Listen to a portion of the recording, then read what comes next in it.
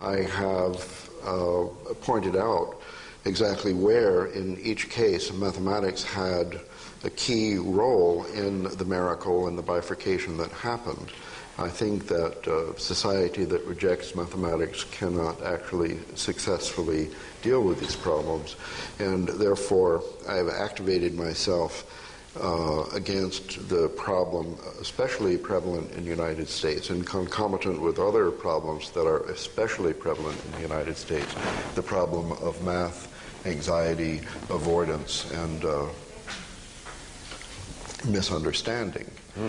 And here I would say that there is a huge institution, more or less, equivalent to the scientific community that is arrayed against this information, that somehow the educational system has been particularly persistent in the destruction of mathematics, in the destruction of mathematical capability of youth, and therefore in disempowerment of the society with its critical faculty to change. I do not believe you can have any clarity of view in the progress of history with no mathematical training on the part of any of the participants. I have seen in this society that even Nobel Prize winners in physics have math anxiety to a very severe degree. I'm able to detect this because it's something that is amplified. It's behavior that emerges as soon as I walk into a room. So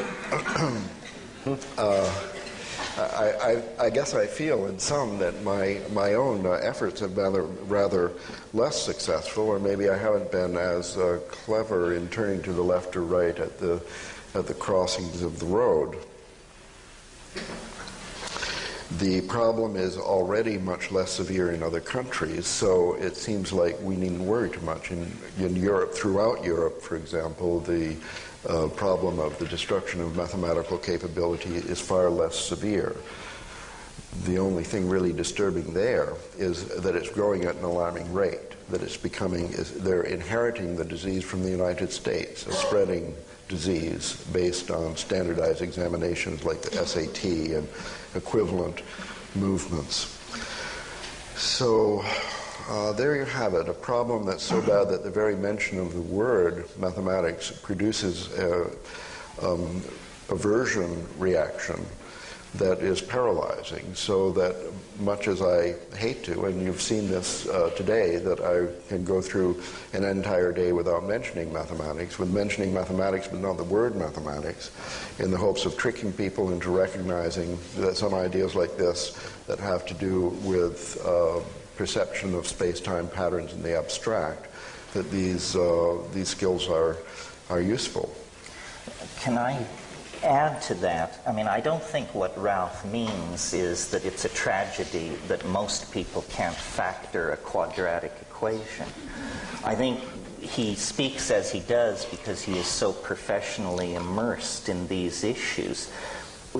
As someone somewhat more distant from all of this, but in agreement from Ralph, the failure to teach mathematics in practical, social, and political terms boils down to a failure to teach logic and discriminating understanding. The great evil, in my humble opinion, which haunts our enterprise, and I say this realizing I'm setting the fox among the chickens, the great evil that has been allowed to flourish in the absence of mathematical understanding is relativism. And what is relativism? It's the idea that there is no distinction between shit and shinola. That all ideas are somehow operating on equal footing. So one person is a chaos theorist, another is a follower of the revelations of this or that New Age guru. Someone else is channeling information from the Pleiades. And we have been taught that political correctness demands that we treat all these things with equal weight. Because we have no mathematical ability, no logical ability, we don't know how to ask the questions that expose some positions as preposterous, trivial, insulting to the intelligence, and unworthy of repetition.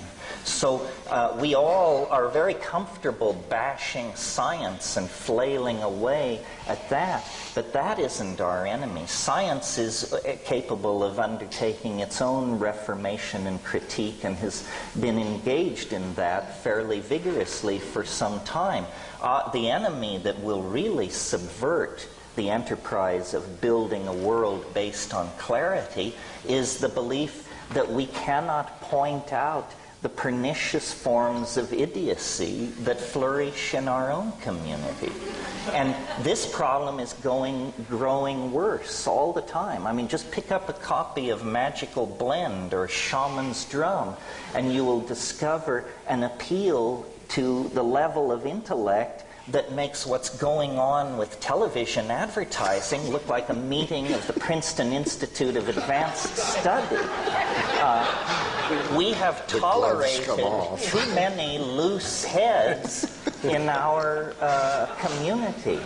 We are not willing to take on the karma involved in argument and discourse that actually gores somebody's ox, so that at the end of the day, iridology or Mormonism or some other form of institutionally supported foolishness lies in shreds on the floor. We consider this politically incorrect. I can feel the tension in this room because people sense I might gore their particular ox. If we had learned mathematical logic or reason or rules of evidence, when someone approaches us excited to inform us that the ruins of Lemuria have been spotted in the deep sea off Big Sur or something like that, we would be able to respond to that with the contempt it deserves. I had a conversation about this recently with someone who, if I had to describe their job category, I would describe them as mafiosa. And I said, what do you think of the abduction phenomenon? And without hesitation, this person said, there are just so many foolish people in the world.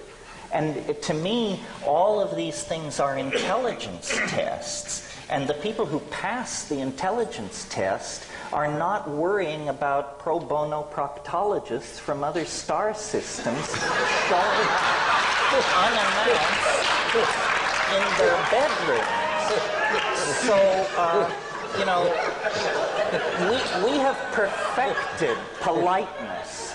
We have perfected the ability to listen to damn foolishness without betraying by so much as the flick of an eyebrow that we realize what we're in the presence of.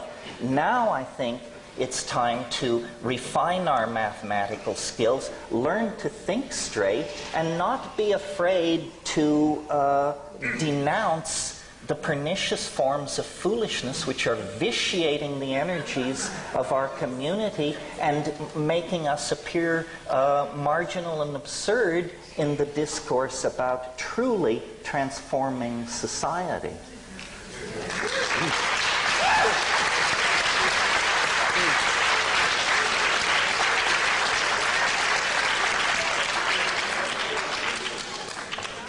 Well, I can't wait to see this laboratory of clarity unfold before me tonight, as